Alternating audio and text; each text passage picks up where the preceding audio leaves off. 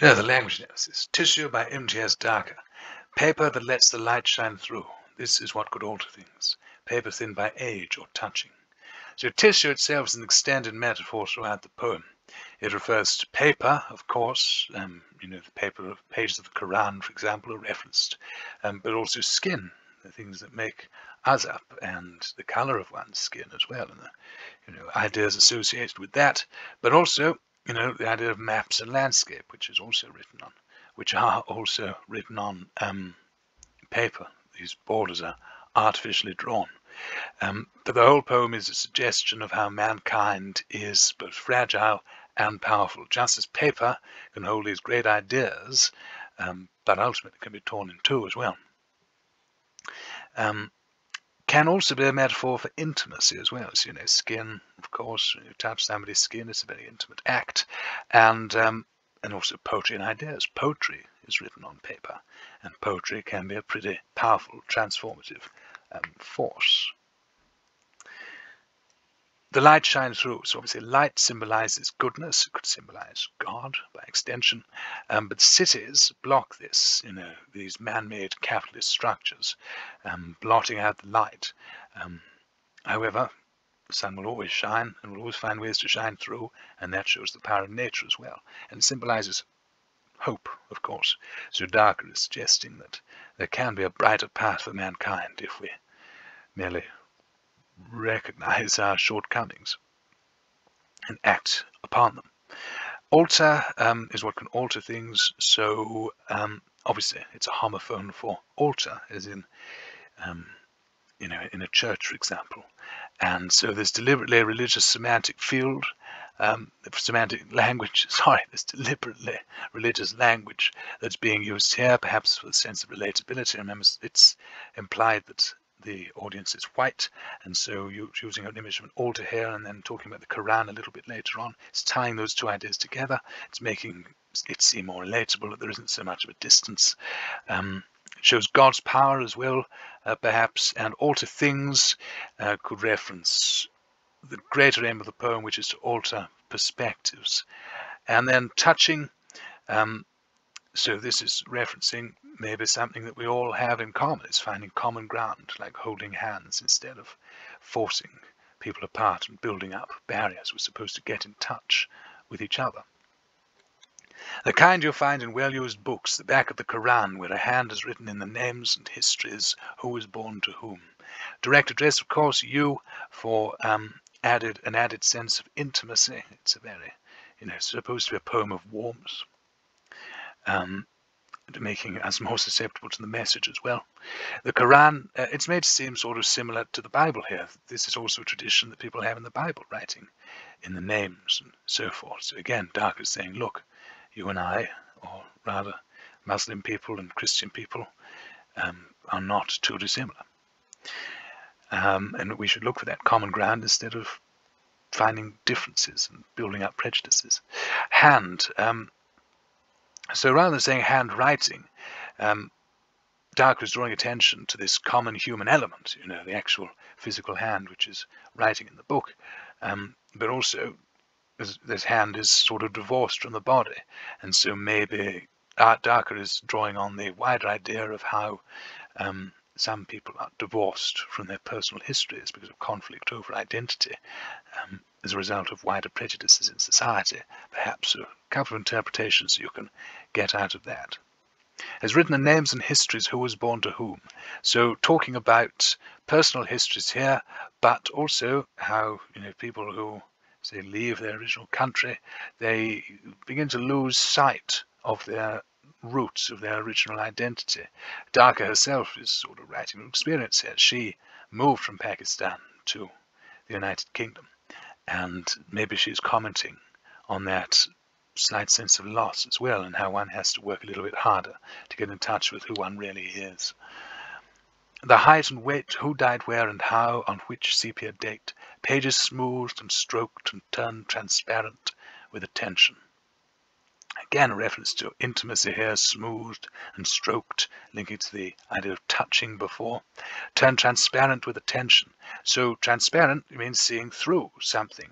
And so in this case, it's implied through or past one's skin color, to the deeper person within, which is what really matters. So there's a priority here of equality over competition, and the focus also disappears when something's transparent. It's not obvious. You're no longer looking at that transparent thing. You're looking past it, and so the mind is taken up with wider things and wider issues, because you've looked beyond that which is now irrelevant. In this case, cultural differences, perhaps. So this is an implied appeal to a white audience, saying that color is irrelevant. If buildings were paper, I might feel their drift, see how easily they fall away on a sigh, a shift in the direction of the wind. So buildings were paper. So buildings appear permanent, but they are simply transient. They will fall. They will not last forever, as strong as they might seem. And that could be a metaphor for, the superficial capitalist society as well, perhaps, which has its priorities not always in the right place. It may also be a possible allusion to the Twin Towers, which obviously were destroyed in a terrorist attack. And strange though it may seem, again, that is transit. It has a great effect, of course, but it's just one event in the vast history. It should not define Muslim culture or views towards Muslims. It's not representative. Terrorists are not representative of the whole, as I have there. So a better understanding is achieved through paper than through buildings. Through paper we can really write down our thoughts, and it's a better representation of humanity. So family, identity, personal history, rather than buildings. That is more permanent. That is more lasting. That's what really matters. As you can see, like in the Bible, like in the Quran, in the back of the Quran, where all those names, they still stand, they're still there. Drift and shift, you've got internal rhyme here. So obviously there's an emphasis on these two words. So this ties in with the theme of transience, how everything, all will pass, save for our shared histories and beliefs, our constantly growing and evolving civilization built upon those who came before. We're always striving for something better, more cohesive, more whole. Maps too, the sun shines through their borderlines, the marks that rivers make, roads, rail tracks, mountain folds. So maps, of course, a couple of interpretations here. Maps are an example of man trying to assert power over nature. Maps are an artificial construct. The borders only exist because we believe in them, and as such, it's fragile. It's not as powerful as nature itself. Secondly, the poem itself acts as a map. It acts as Dharker's map towards a better future. She's showing us the way forward, paving the path towards greater equality and cohesion, and ultimately happiness, I suppose. The sun shines through their borderlines. Basically, she's saying that borders are an illusion.